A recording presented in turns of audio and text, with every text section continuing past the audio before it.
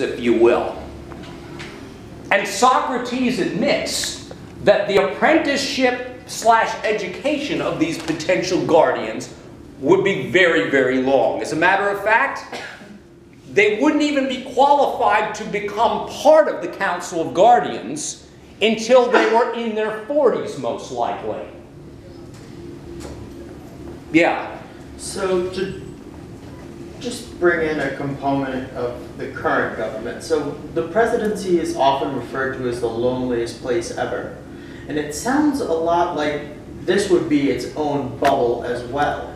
And I think that isolation might not be like a perfect plan to create a president or a council or anything that can handle all of society. I don't know that you're wrong, but I can at least give you something like a Platonic justification for this. Number one, the more that these wise individuals are interacting with things that could knock them away from enlightenment, puts the entire system in danger, according to this. And I'm not saying I agree with it. I'm just kind of laying that out. Now, the other thing is, the Council of Guardians has the warriors as their eyes and their ears. In other words, these guys are going to be doing the footwork for the guardians. Now, of course, that sounds eerily like a police state. Seriously, it sounds eerily like martial law. I mean, you can imagine a dystopian piece of fiction being based upon this, and guess what? Dystopian pieces of fiction have been, sort of critical of this. I'll give you one example. My son and daughter in middle school both read the piece of dystopian youth fiction, The Giver, which is kind of based on this kind of idea. And by the way, the film version of that was just utter crap. I mean, the dude was totally chewing the scenery. Yeah, I'm a film critic too. You know the dude, I'm talking about Jeff Bridges. Well, he was like, they shoved rocks in his mouth when he was talking and so forth. Yeah, but that's kind of, but haven't you noticed that in a lot of Jeff Bridges movies, that's the way he talks, like... Rooster Cogburn, yeah. Yep. And he's in some commercial right now, I think, where he's like, has his mouth full of pebbles or something like this. But anyway, I better behave myself a tiny little bit. But in The Giver, you have these individuals who have all the institutional wisdom, if you will. They're the ones who have the secret knowledge of the way things used to be and the way things work right now. And of course, what they've done with these people right here, and by the way, in Plato's ideal republic, these people wouldn't even really know who the guardians were. And that's not because of these people, that's because of the guardians. Can you guess what I mean? It's the problem with democracies. Our leaders become American royalty. They are paid massive amounts of money, and when you make a lot of money and you have huge houses and are constantly going on golf junkets, what happens to your humility? If you even had it in the first place. Humility out the window. And of course, the more stuff you get, even if you started out a decent, enlightened leader wanting to save Washington, you won't be like Jimmy Stewart in Mr. Smith. You will end up joining. I mean, you saw the old movie Mr. Smith Goes to Washington. The problem's graft. It's graft, I tell you. That's not my best Jimmy Stewart. But anyway, Jimmy Stewart wouldn't go to Washington and nobly change the system in real life, in real America. Guess what would happen? The system will change him. Yeah, he would become just as bad as the system that he went out to try to switch. So the idea is if you keep these guardians in their bubble, you will lower the chance of any of them going off the rails. And this is why Plato says these guys will not be given any kind of special royal treatment.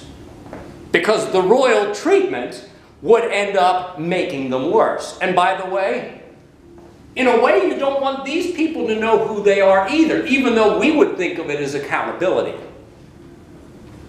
Because these people might start to get the wrong idea about these people, and actually what? Worship. Yeah, King Trump or King Barack or whatever. You get the idea? Or I can think of some of my colleagues, and I don't want to mention any of them by name, but I think they set up JFK as some kind of god. You guys may have met some of these people who I'm talking about. And then we have one of our speech instructors who retired the other year. I mean, for him, like Ronald Reagan was Jesus Christ times 2. I mean, he was like, Ronald Reagan, Ronald Reagan. I'm like, these people are leaders. They are fallible. And most of the time they were full of crap when they were talking to the American people.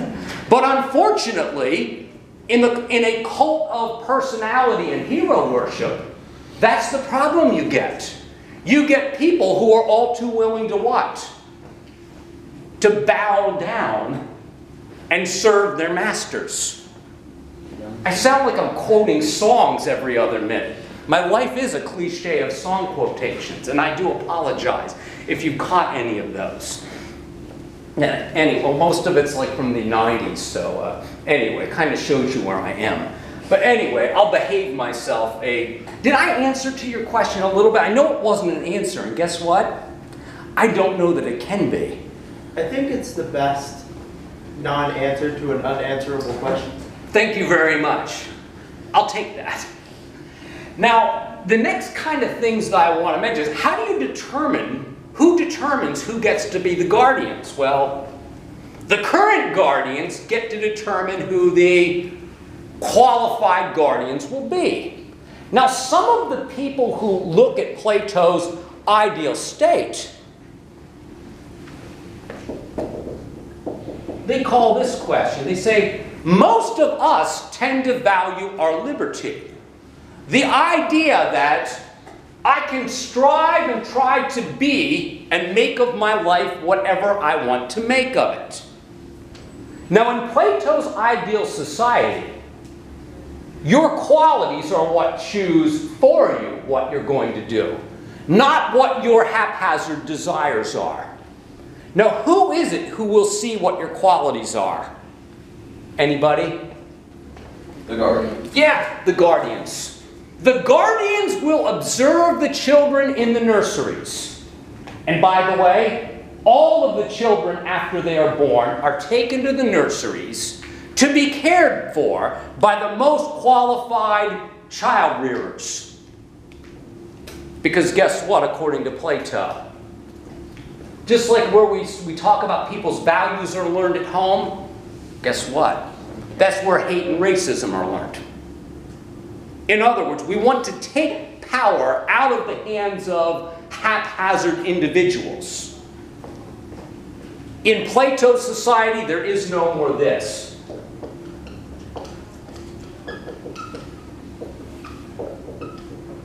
He hypothesized getting rid of what we would call the nuclear family. Oh, and by the way, how many of you have seen the film Gattaca?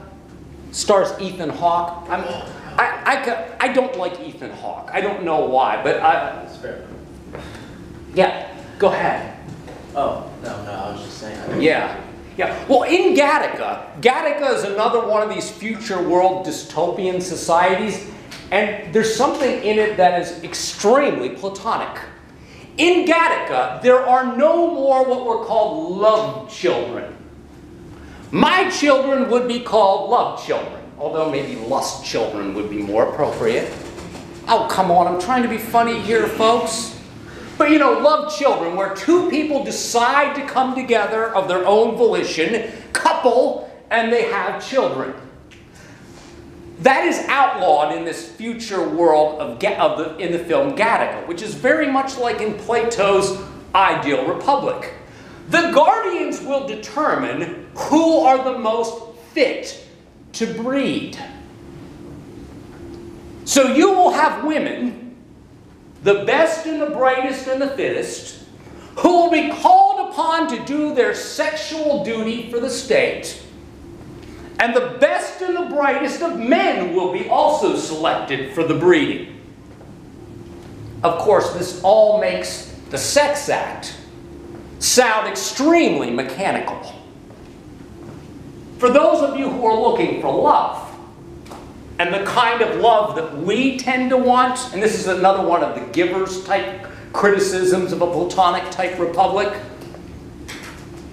that kind of filial love would also be taken away. Because it is something that's oftentimes considered to be chaotic and problematic. And I want this to sound just as bad as it's going to sound.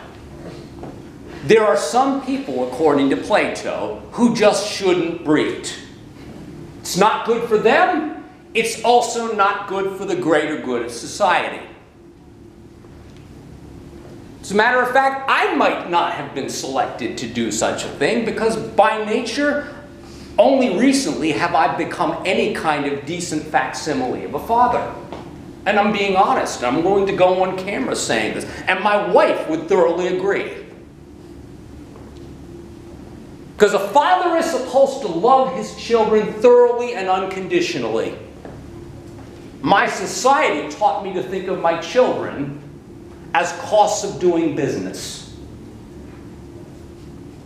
In other words, I'll borrow that line from a TV show. How many of you have seen the TV show Breaking Bad?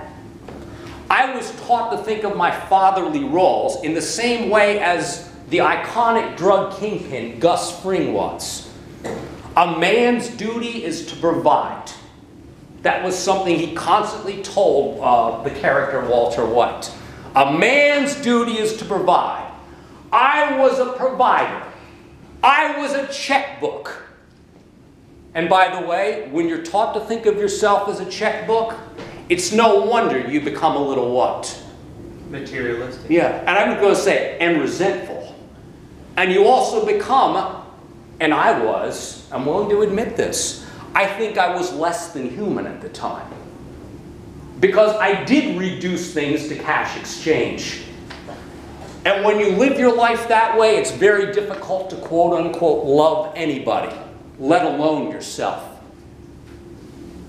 And those were the kind of attitudes that I learned where? From your parents. Yeah.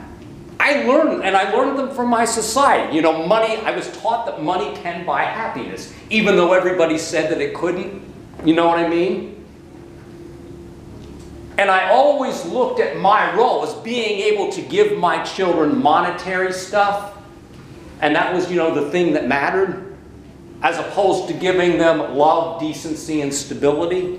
Go ahead. Do you think we should kill the phrase, money buys happiness, or do you think we should revise it to money facilitates happiness? Yeah, what I like to say, and this is the phrase I have, is money certainly can't buy happiness. But it sure can make, happiness a little more possible. And by happiness, I mean the opposite of unhappiness. If you're starving to death and don't know where your next meal's coming from, and you don't have a roof over your head, it's possible to be happy, but very, very difficult. But you'll notice that the person who has everything very frequently is what? Unhappy to the core. And I'm willing to go on record saying this. I know some of you might love the POTUS. He does not strike me as a happy human being. A person with that much anger within him cannot be happy. A person who has to flaunt his wealth as a sign of how awesome he is and constantly has to be praised is not a happy person. A happy person like Socrates, to borrow that phrase, does not look where for his happiness. Doesn't look to external things. Doesn't need people to bow down and worship him all the time. As a matter of fact, he wasn't even afraid to die. He didn't care that the most powerful people in Athens were out for his head. He was happy with less. He wasn't constantly striving for more. He appreciated the idea that everything you need to be, you already have. Everything you need to be, you already have. Now, I wouldn't say that for everybody, but for a person who is enlightened, everything you need and ought to be, you already have. 49. Oh, bother. Now, one last little thing I wanted to mention before we part. And I sent you an email. Please take a look at that about the test and so forth. Keep in mind that some people will also say, what about moving up in the world? Well, guess what Plato has removed from our vocabulary? There is no such thing as moving up or moving down. Guess why? Because everyone has his own place. Yeah, because there is no hierarchy. And nobody is taught to think of themselves as any better, worse, or necessary than anyone else. Now, some Americans will say, doesn't that take away the incentive to work hard? Because don't people only work hard if they think they're going to get something from it? Well, my Platonic answer to that is this. That is the way materialistic, self-indulgent people are taught to think. If you are taught to think of rewards intrinsically, as about being the best person that you can possibly be, and self-development, then doing the things that you're doing well will be what? Will be its own rewards. And I guess we have to go out on that cliche note. Any questions? Feel free to drop me a line.